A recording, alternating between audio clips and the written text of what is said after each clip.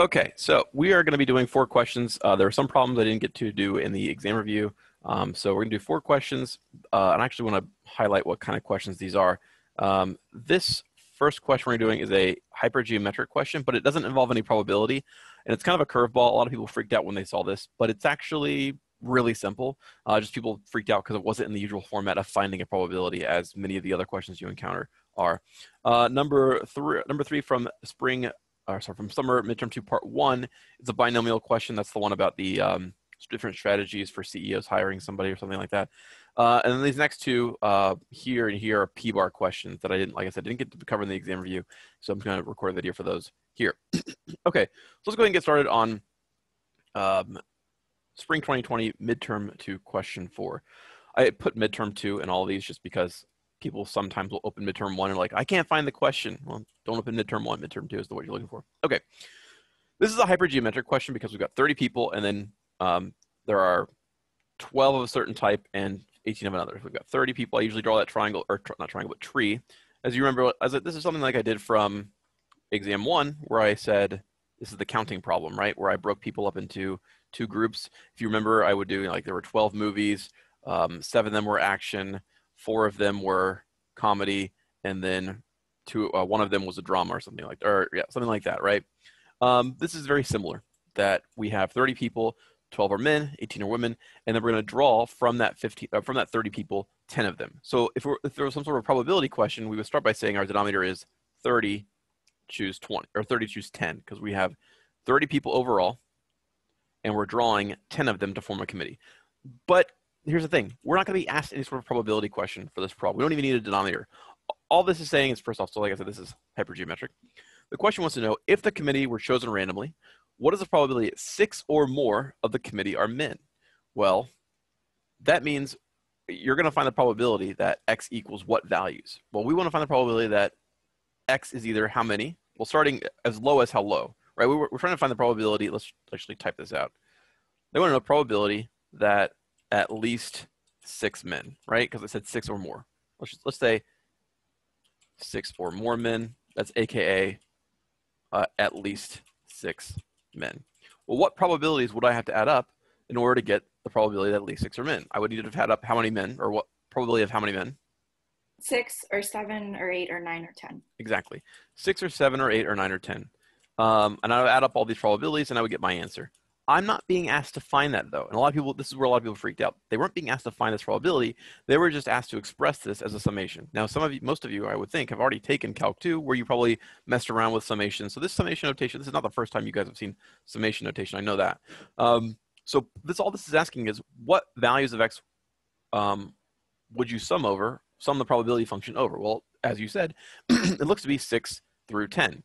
And so with that in mind, we're looking for answer choice B. We want to find the sum of the probabilities from x equals 6 up to x equals 10. That's it.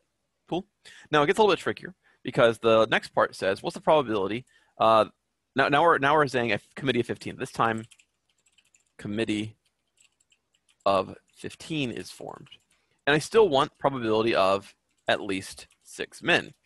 So once again, we'll start with P of 6 and add P of 7. But the trick here is that we're not going to go all the way to 15 as we did when we went all the way to 10. And why was that? Why did we go up to P of 10?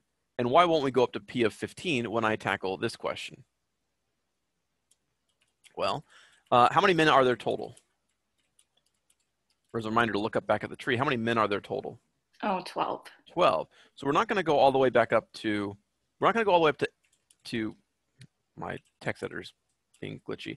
P of 10, P of 11. We're not going to go all the way up to 15 because there aren't even 15 men. There aren't even 13 men. There are only 12 men. It's not possible for us to add a P of 13. And this is what she's trying to get people, she's trying to trick people into picking this answer. See answer choice B? It looks very similar to answer choice B from the previous part because we just went from 6 up to 10 because that's how many people we were selecting to be in the committee. So a lot of people for this question picked B, not remembering that, oh, wait, there's only I don't know why my color didn't change. There we go. There's only 12 men. So it's not possible to get 13 or 14 or 15 men. And for that reason, the answer is D. Does that make sense? Yep. Okay, cool. And there's one more here. It says we're doing a committee of 25 men. This one's even trickier. Committee of 25 is formed. And the question is, well, again, what's the probability of at least 6 men? You might be tempted to start at P of 6 again, but it's actually not possible. I think this is I believe that this isn't possible. If I do 6 men, let's say 6 men are chosen. Because 6 men are chosen, how many women must then be chosen? Because we're forming a committee of 25 people. If six of them are already men, and I'm forming a committee of 25 people, how many women must then be on the committee? 19. But do we even have 19 women? No, we have 18. Right, so P of 6 isn't even possible. This is a trick that most people overlooked. They figured, oh, at least 6, I'm just going to start at 6. But if the committee we're forming is large enough, and we need to fill it with as many people as we can, if we fill it with as few as 6 men, we have to fill it with then 19 women. But 19 women isn't a possibility. After all, we only had 18 women. So this first probability isn't possible. I'm going to go ahead and write out what we kind of had before. We're going to say plus P of 7 plus P of 8. I'm going to use dot, dot, dot because it's going to get tedious to write every single probability. I don't know why I didn't do that earlier. Up to P of 11 plus P of 12. And again, for the same reason I couldn't have 13 from the last part, I can't have 13 for this part. There are only 12 men. So I can't say plus P of 13 expecting there to be 13 men. It's not possible. There's only 12 men. But this probability, this P of 6, is also null and void. We can't use this guy because, again, if there are, and I'll just write this out in words, this is impossible. P of 6 is not possible because there would necessarily be 19 women. If there are 6 men, there's have to be 19 women on a committee of 25, but we only have 18 women. So 19 women is not possible. We would cut out this P of 6. P of 7 is fine because if there are 7 men, how many women are there? 18. 18, that's fine. We do have 18 women. So P of 7 is a possibility. So this would range from 7 up to 12. And that would be answer choice F. Does that all make sense? Yes. I think this question is easy because did I have to calculate any probability? Did I have to use any sort of 30 choose 10 or 12 choose 4 or 18 choose 9 or anything like that? No. No. And so, but a lot of people freaked out all of a sudden, like, this is nothing like what she's ever done. And it's true. I'll admit, this is nothing like anything she's ever done. I've never seen her write a question quite like this before. But I didn't have to find any probabilities. All it was asking for is what are the different cases of probabilities for all these different committees and what's possible given that I have 12 men, 18 women, and sometimes I'm forming a committee of 10 people, sometimes I'm forming a committee of 15 people, and sometimes I'm forming a committee of 25 people. Good on that? Yep. Okay. That question's out of the way. I'm going to go over to Summer 2020, question 3. This is another binomial. So the last one was hypergeometric, although we didn't do any probability for it. This one is a binomial distribution question. I'm just going to skim through real fast and see if we can find the values of n and p. I know I didn't explicitly say, doesn't explicitly say that it's a binomial distribution, but how did I know it's a binomial distribution? We've got 16 businesses that we're going to try and submit a proposal to, and the probability that any given business will hire our firm is 0.8. So that's basically straight up binomial. They're telling me we've got 16 trials, and the probability that any one of those trials is a success for us is p equals 0.8. And then we get a few questions about the expected value, finding the probability that some of these things occur. So the first 3 are pretty easy. Expected number, expected value, or the average number of contracts we would get from submitting these proposals, just from the cheat sheet. Use the cheat sheet on the attached study guide. Fourth column, I think it's binomial, so it's the first row. Yeah. And that would be n times p. So in our case, it's just 16 times 0.8, which would be, what would that be? I think 12.8. Yeah. Okay. They don't ask for the variance, but they could have. Variance of x would be n times p times 1 minus p. That would be 16 times 0.8 times 0.2, which would be 3.2. Yeah, I think so. Nope. Yes. No. 2.56. Yep. Yeah. Okay. They didn't ask for variance, but I just was getting it anyway. And make sure that if they ask you for the standard deviation, you know to take the square root of that. Okay. Number 2, what's the probability that x equals 16? We get all contracts, so get all contracts. That would just be the probability of x equals 16, right? We can use the binomial probability formula for that, or what would you use instead if you don't want to use the binomial probability formula? I don't know. I would use the formula. Oh, okay, because I was going to say, I think I might have gone over this in a quiz session. Maybe you weren't there for that one, but there's a function on your calculator that can get it pretty quickly. Do you know that function? Oh yeah, binomial PDF. Binomial PDF will do this pretty easily for us. You would say trials. I think the order, if you don't have the fancier TI-84 and it's old, I think the order you put this in is the X or the trials first, then the P value or the probability value, then the number, the X value that we want, which happens to be 16. Or if it comes up on your TI-84 in such a way that it just says trials, well, you'd say 16, and then they ask you what P is, you'd say 0.8, and they say X value, and you would say 16 here. Of course, you can use the formula, so I'll write the formula because I know that you said you would have used the formula, but you also could have used binomial PDF. But if you use the formula, it would be 16, choose 16. How many contracts are there total, right? I'll prompt you for these questions. So how many contracts are there total? 16. How many of them do we want? All of them. All of them, so 16. Times, what's the probability of getting a contract? 0.8. And again, how many contracts do we want? 16. We'd follow this up technically by saying, what's the probability of not getting a contract? So if it's 0.8 to get a contract, it's 0.2 to not get a contract. And how many times do we not want to get a contract? Well, if we got all the contracts, that means there were none that we didn't get. Correct. Good.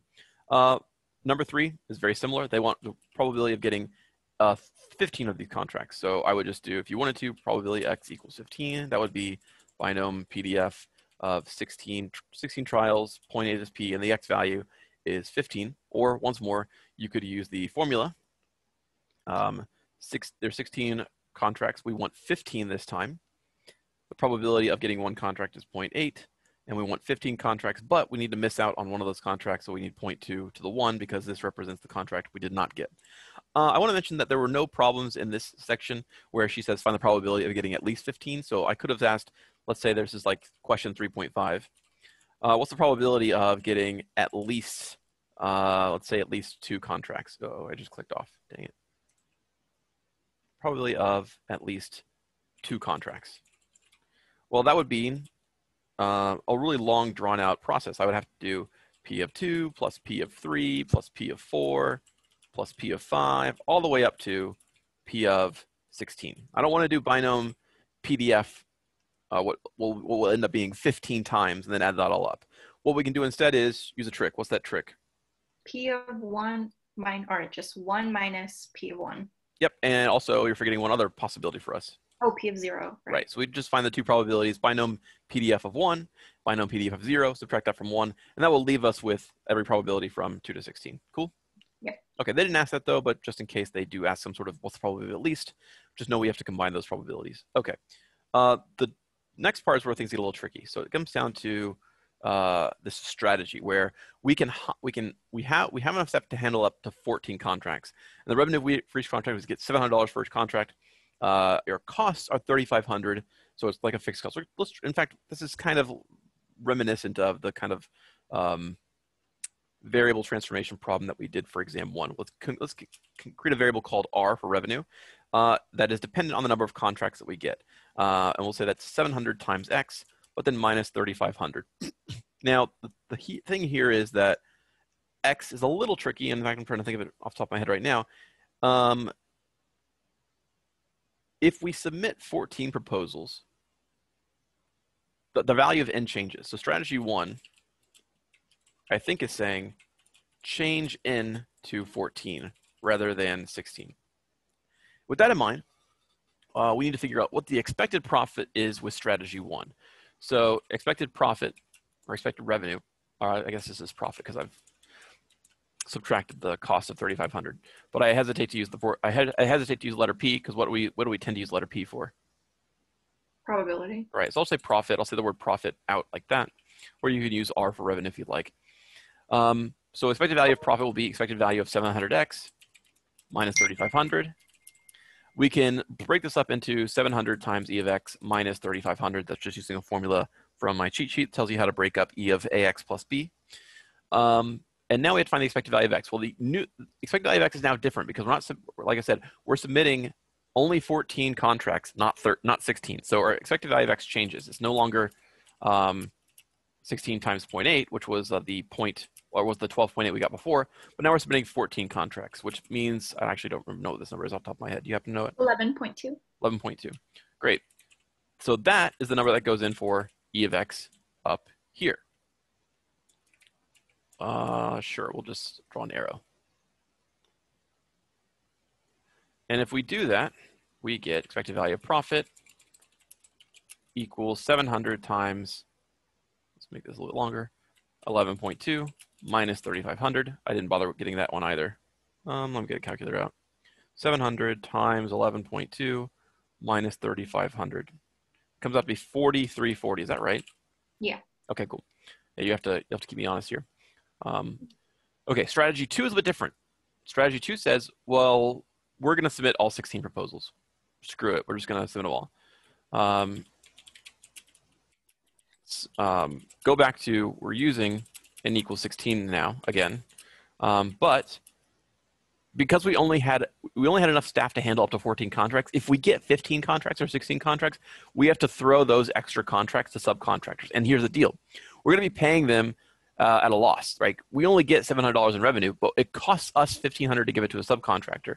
So we pay $1,500 per contract that goes to a subcontractor. Okay? Yeah. So what's our expected profit this time? We've got to, that's a little tricky. I think we're still going to do 700 times E of X minus 3,500.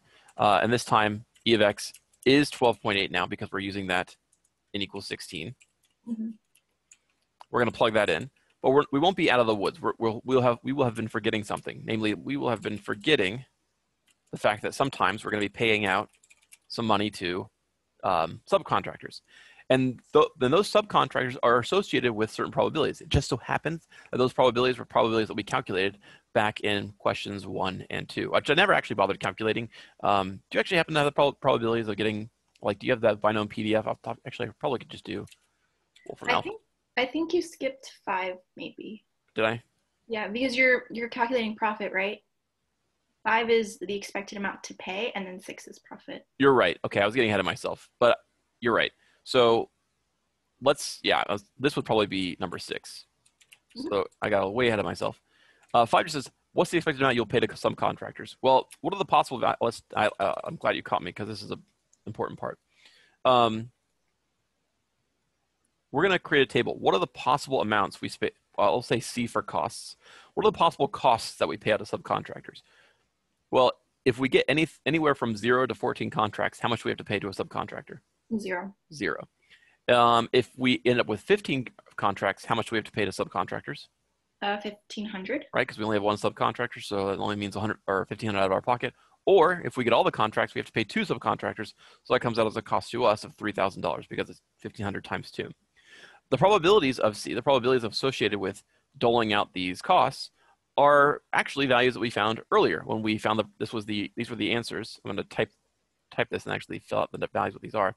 This was the answer to 2, and this guy over here is the answer to 1. At least the probabilities that we get here. I'm going to use Wolfram Alpha because I think it can do binomial PDF. I think 1,500 was the answer to 3 because it's 15 contracts. What was 1 then? Oh, you're right. Yes.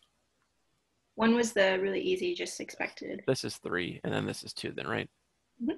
Good catch. Keeping me honest. Thank you. So this, I think 16, and then can I do 0.8 comma 16? Does this even work?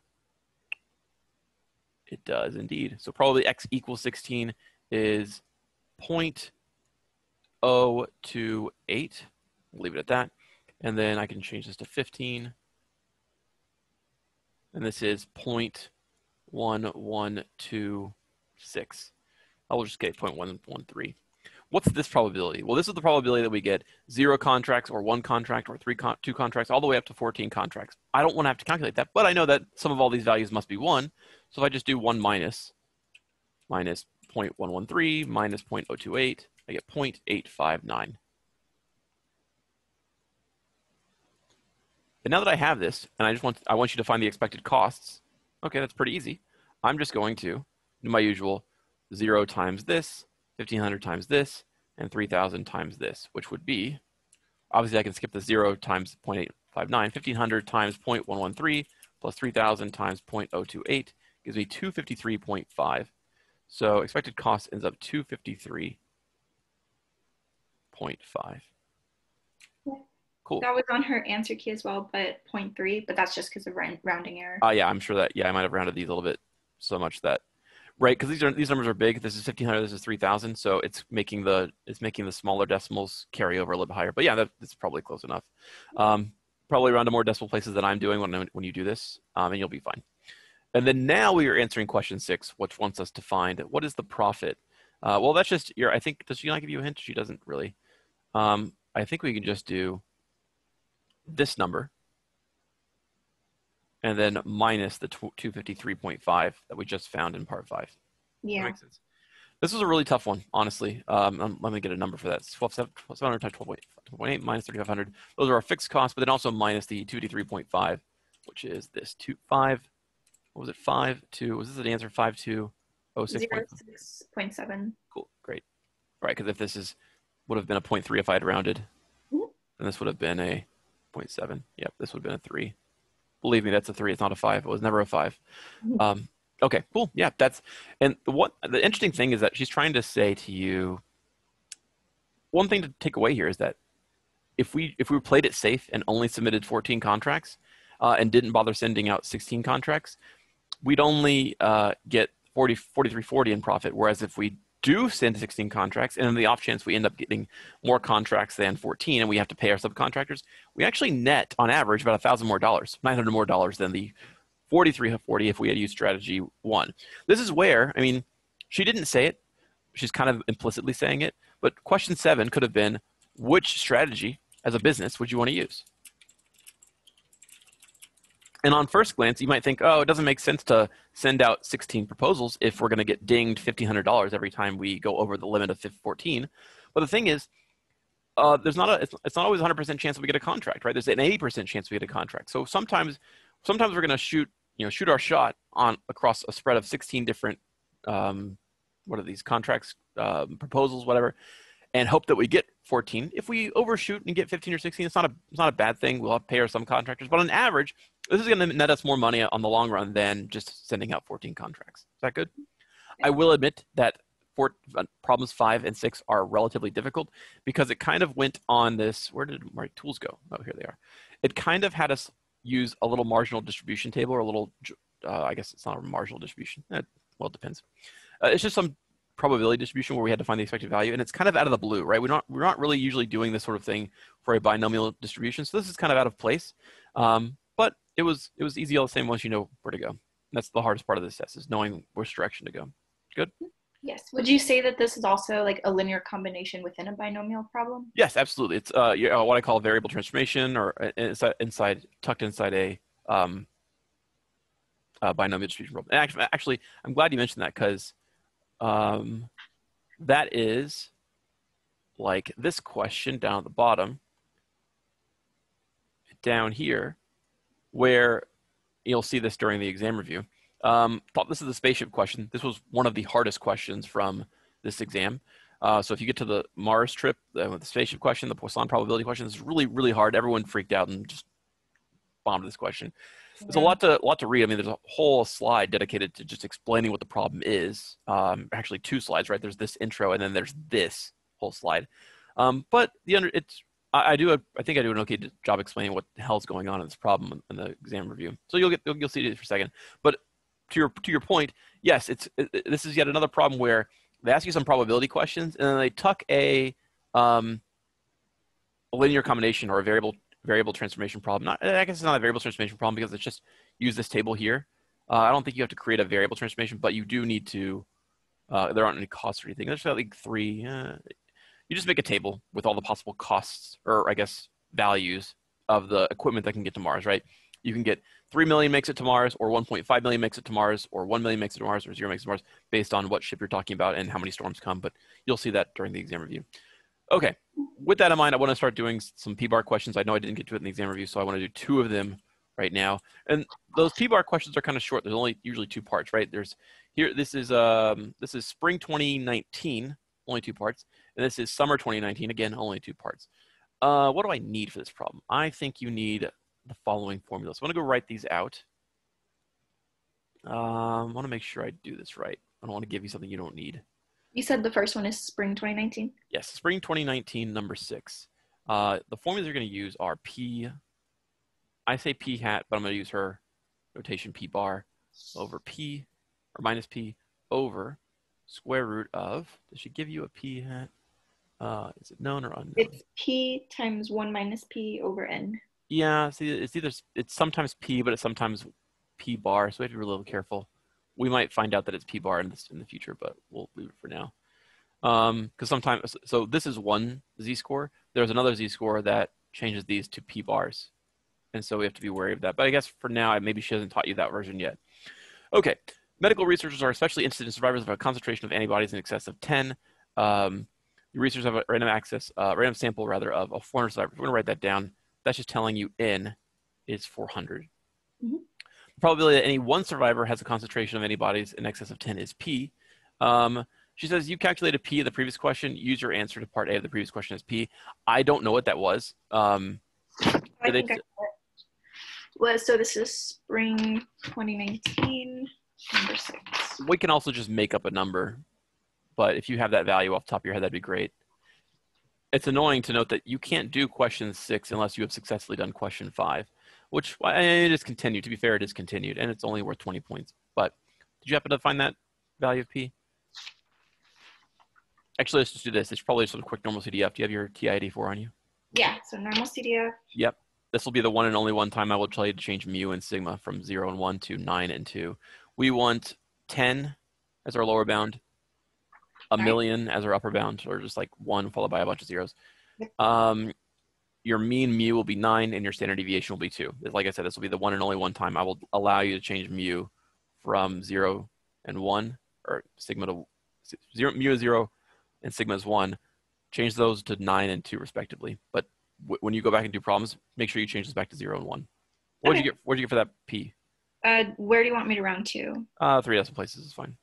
Okay, 3.309. 309? Yep. Cool.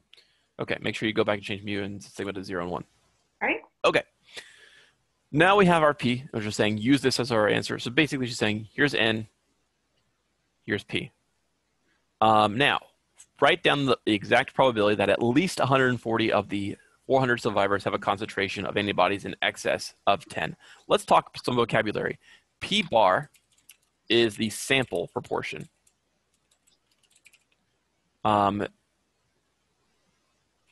P, just plain old P, is the true proportion. And then N is our sample size. Okay. Here we have 400 people. We have our true proportion as calculated based on the answer to the previous problem in part 5 as 0.309, right? And then what is the sample proportion here? Well, that's given by the fact that we drew a sample of how many people? 400. And how many of them had antibodies in excess of 10? 0.309 of them? Let's read, or actually, sorry, we don't have that. We're trying to find the probability that how many have antibodies in excess of 10. So for part A, we want to find the probability that how many have. Oh, at least 140. So, right. Yeah. This is p hat, or p bar. Okay. So this would be 70 over 200. This would be 0.35, I think. Yeah. 70.35. Cool? Yep. So p bar comes from the sample. It's based on how many people we want to have those antibodies. And in this particular question, they said, write down the expression for the probability that at least 140 out of the 400. So that's 140 out of 400. That's saying that we want p bar to be 0.35. Well, now I have all the values I need to calculate this z-score. I have p bar, I have p, I have n, and so I'm ready to go on that. Let's go ahead and do z equals. Is it that because there is at least 140, we have to do, like 140, 141, 142, or is that just implied in the question? It is implied by the z-score. I'm glad you mentioned that. Well, let's talk about this. What we're going to do is we're going to do a normal CDF, right? Where basically what we're saying is here, we're going to fit this distribution to a bell curve. And then the z-score that corresponds to this 0.35, I don't know what the z-score is, but this z-score will correspond to p hat or p bar equals 0.35.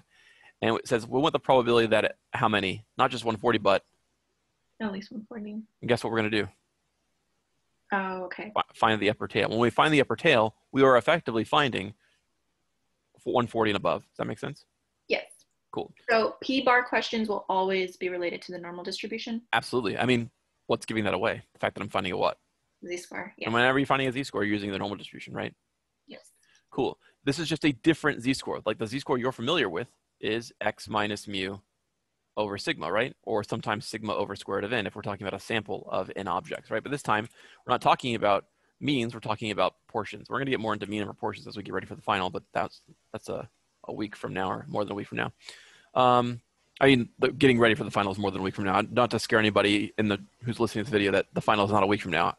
I'm saying getting ready for the final starts probably a week from now. Okay, so people are figuring out like, oh my God, the final's in a week? No.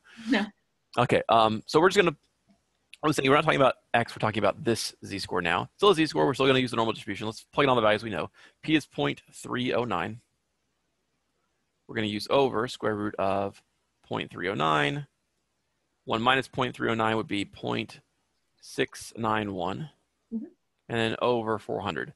I definitely need a calculator for that, but you can always use this as a calculator. 0.35 minus 0.309 over square root of 0.309 times 0.691 over 400.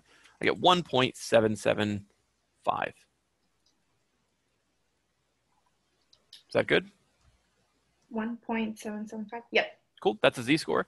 And I want the probability of this z-score being bigger than 1.775 or less than 1.775. Well, they said, what is it that tells me I should use a greater than rather than a less than? At least, so everything above it. Right. And now it just reduces itself to a regular old normal CDF question. You're going to go on to your calculator. I'm not going to write this out with my cursor. Let's type this out. We're going to do normal CDF. Lower bound is 1.775. Upper bound is 100. And of course, you don't need it. You can leave this as is because we're going to leave our mu as 0 and sigma equals 1. Good. What do we get for that answer?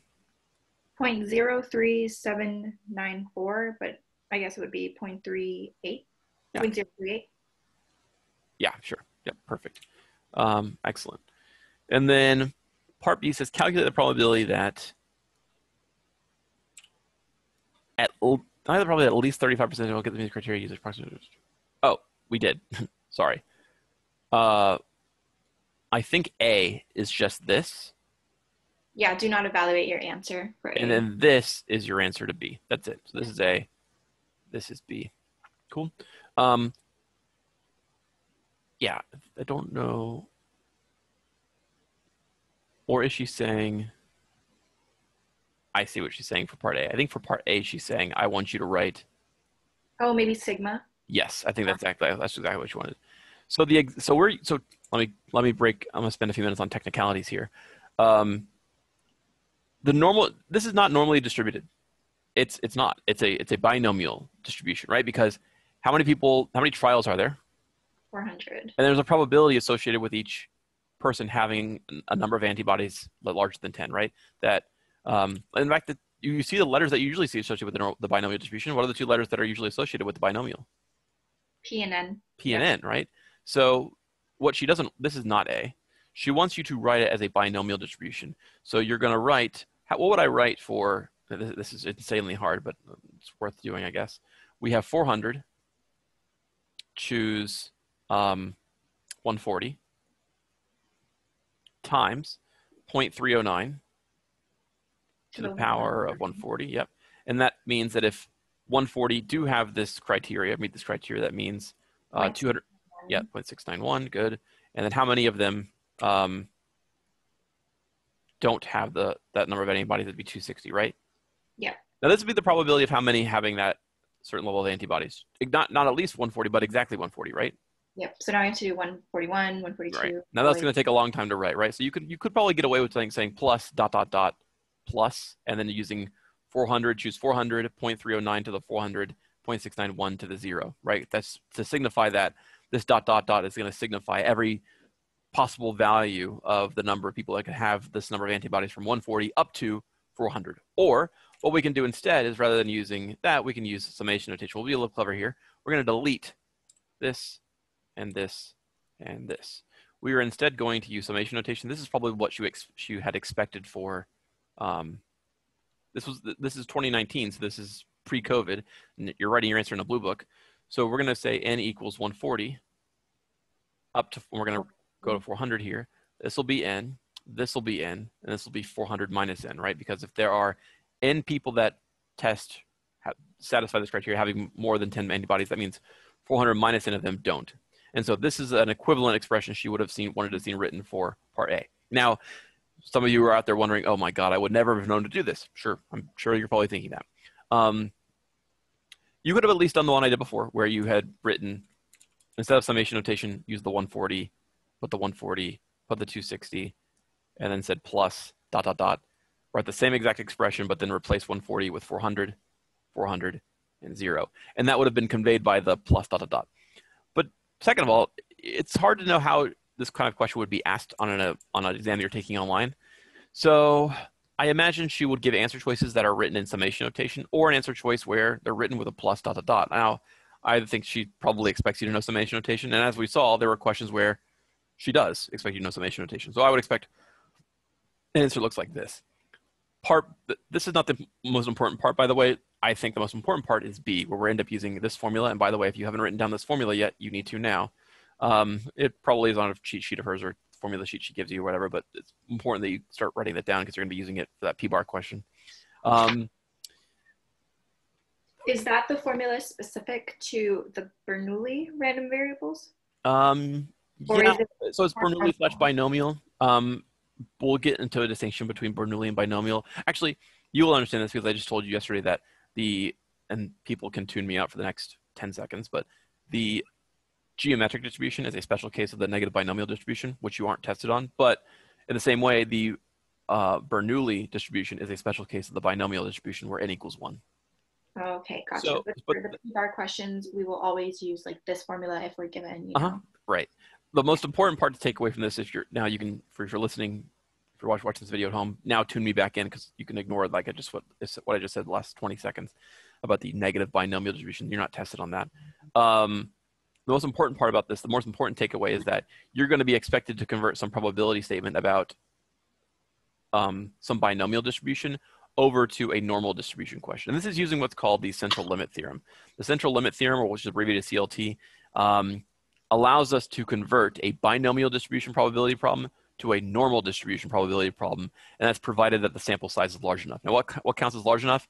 We'll say for now that 400 is definitely big enough, okay? She might have told you in class what the sample size needs to be or some sort of threshold that n needs to be in order for us to use that central limit theorem.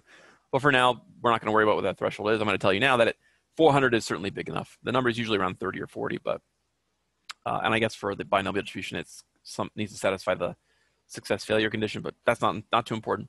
What's most important is using this formula to get to this z-score and then to this probability. That's it. And we're going to do it one more time because I said I know that this is probably very fresh. You didn't really have any quiz questions on it, so I want to do another. So here we have number 10. In a close election, proportion P voters support the green candidate and 1 minus P support the purple candidate. You work for the green candidate. You take a random sample of 500 voters. So we have n equals 500. Real quick, which exam is this? This is summer 2019. Got it. P is 0.53, and this is question 10. So once more, it looks like a binomial distribution question where they give you n and they give you p. By the way, it would be very odd for you to see a binomial question this late in the test. This is because where is my tab from GroupMe? That's not the one here. We sent out an email earlier. Exam review. The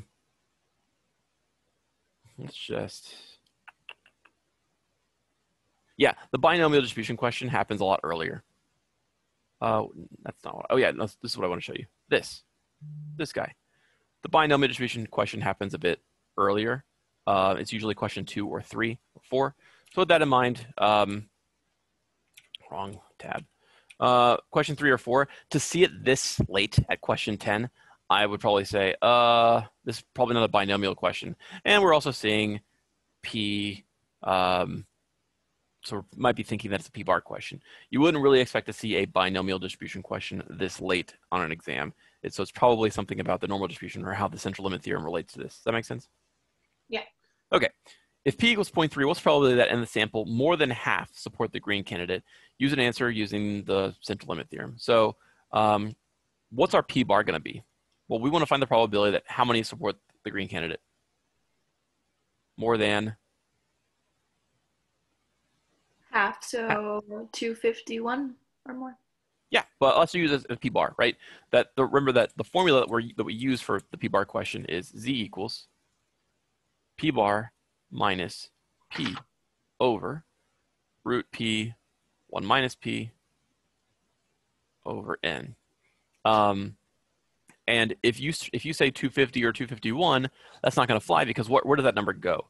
Remember, the numbers you're really looking for are n, which was given straight up, p, which is given straight up, and then p bar. And that is where we're using that 250. Or, well, I guess you shouldn't say 250, but rather that if 250 out of 500, that would be p bar is how much? 0.5. 0.5. That's what you should be harping on. Okay, so we're going to plug all these things into this guy, get a z-score. We're going to do 0.5 minus 0.53. Oh, I have that right. 0.53 divided by square root of 0.53 times 0.47 divided by 500. I get negative 1.344.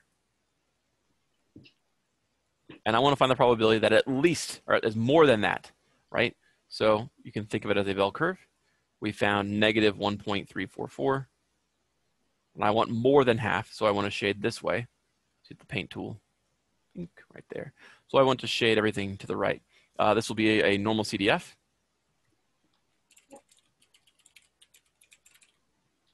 Negative 1.344 is our lower bound. 100 is our upper bound. Leave mu and sigma as 0 and 1. What do we get when you do that? Did you already crank that out? Yeah, 0.911. Cool, perfect. Why does this answer make sense, at least in terms of it makes sense in terms of a few things. Look at the shading.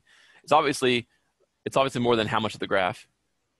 Way more than half. More than half. So I would expect it to be. If you get an answer, like suppose you did normal CDF, and suppose you got 0.413 or something, you should freak out at this point because obviously we've shaded more than half the graph. But if the calculator gave me 0.413, I know I screwed something up, right? Do little small sanity checks like that, because after all, how could I get less than half if the shading shows me I should get more than half, right?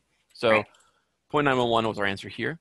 And another thing is, already it's the case that what % of people are already supporting the green candidate? 0.53. So basically we have a jelly bean, we have a jar full of jelly beans, 500 jelly beans. We expect 53% of those jelly beans to be green and 47% of those to be purple. We pull 500 out of a jar. We would probably expect more than half of them to be green, right? And yeah. to go high likelihood. Now, there are sometimes we reach into that jar of jelly beans and pull out 500 jelly beans, and sometimes we get more than 250 purple. That's fine. That will sometimes happen. In fact, it happens about 9% of the time, right? Because if we get more green jelly beans than purple, that happens how often? 91% of the time, right? But then that means more purple jelly beans than green happens 0.099% of the time, or 9.9% of the time. Cool? Yep. All right. Part B is tricky. You're going to hear me say in the exam review that the phrase "how large a sample" usually means you need to find n, right? And that's what I'm going to say here. We see how large a random sample. The moment I hear this or see this is really important if you're listening. The moment I see how large a random sample should be taken, all they're asking is, what is n? That's it, okay? So whenever you see this, alarm bell should go off and say, oh, they just want me to find n. All right. Well, we found a moment ago that the probability of this up here was 0.911, right? Mm-hmm. Now we want it to be how much? 0.99. 0.99. So I'm going to undo a bit and say I need to find some z-score here. Let's make my bell curve look a little bit nicer, a little bit cleaner. It's getting a little sloppy there. It's still pretty sloppy. I'm a bit of a perfectionist. I'm going to tolerate that. Okay, I'm going to tolerate that sloppy bell curve. Okay, we want this area here, all this, and all this. We want this area to be 0.99. Previously, it was 0.911, right? That was our answer to A. But now the question is, and by the way, this was when we used n equals what sample size? 500. 500. But now the question is, what should n be so that this area is now 0.99? With the same P and P bar? Exactly, with the same P and P bar. Exactly. Because after all, if you didn't have n, right, we don't have n anymore, right? Mm-hmm. How could I then solve this problem if I don't have P or P bar? I have two unknowns, and there's no other way to get those unknowns. So we're still at the same P and P bar. We don't have the same n. What about Z? How do we get that, though? Well, this is where our calculator functions come in. We know that if there's 0.99 here, that's the wrong color blue I want. How about this guy? This is better. If there's 0.99 here, how much must be here? 0.01. 0.01. And what function will tell us the z-score that corresponds to 0.01 to the left of this z-score? In norm. Inverse norm. So we're going to do inverse norm of 0.01. I'm going to guess, because I think I know my calculator function off the top of my head, negative 2.32. Yep. Yep. Okay, cool. Well, if you round, it's 3.3. Okay. Sure. Okay, I'm just messing with you. Okay, negative 2.33. Good. That's telling. Now you made an excellent point that this time we don't know the value of n. This is an unknown. And you asked using the same value of p and p bar. Absolutely. We still have this. We still have this. We have now found this. So we have all the values that we need in the z-score formula. We're just going to take this guy, plug it in here. Take this guy, plug it in here, and here, and here. It's basically plug all the numbers we know into that formula and then solve for n. Now that's a tricky part because the algebra can get a little messy, and I know how awesome every student in ECO329 is just brilliant algebraists. I know you guys are fantastic at arithmetic. Am I dripping with sarcasm? Yep. 0.53 goes here. 0.47 goes here, but that's okay. I will walk you through it. One cool trick we can use here is a little bit of breaking up the square root. So what we're going to do is we'll say 0.5 minus 0.53 over square root of, I'm just going to find this number, 0.53 times 0.47 is 0.2491. And then we'll say over root n. See what I've done here is I've split the square root in half? Yeah. That's something you're allowed to do, so provided that the only thing going on inside the square root is multiplication and division, which is the case. Furthermore, what can I do with the, basically have two fractions. I have a complex fraction. We have a fraction inside a fraction. When that happens, you can flip the bottom fraction, assuming the fraction bars like this. It's the long fraction bar here and a small fraction bar here. We can flip this bottom fraction in such a way that the root n moves to the top. So now this is going to read, and by the way, 0.5 minus 0.53, that's negative 0.03. We have negative 0.03 times square root of n over square root of 0.2491 equals negative 2.33. At this point, solving for n should be relatively easy. I'm going to take the negative 2.33, multiply by square root of 0.2491. Can you actually give me what it was 2.3 what? 2 something, 2.32. 6. 6. 3. That's fine. I think 6 is good. 3 decimal. I usually go to 6 decimal places, so it made me a little nervous for going to 2 there. Negative 2.326 times square root of 0.2491. I then need to divide that by negative 0.03, and I'll have, let's copy that number. I'll have root n equals this guy. One last step we need to do is do what to both sides of this equation. I'll get my hands on n, square both sides. So I'll do 38.6968. Take this up to a little more decimal places than you would have because small values here can make large differences when you square it. And I get 1497. Now, there's a problem with that. What's wrong with 1497.4423?